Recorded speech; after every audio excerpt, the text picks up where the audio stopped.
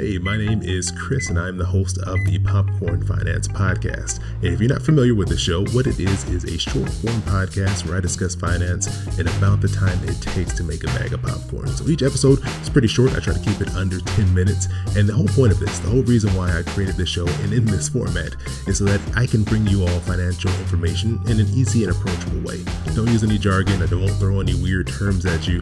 This is all about helping you get more comfortable with your finances and being able to make some major changes to put you in a better place financially.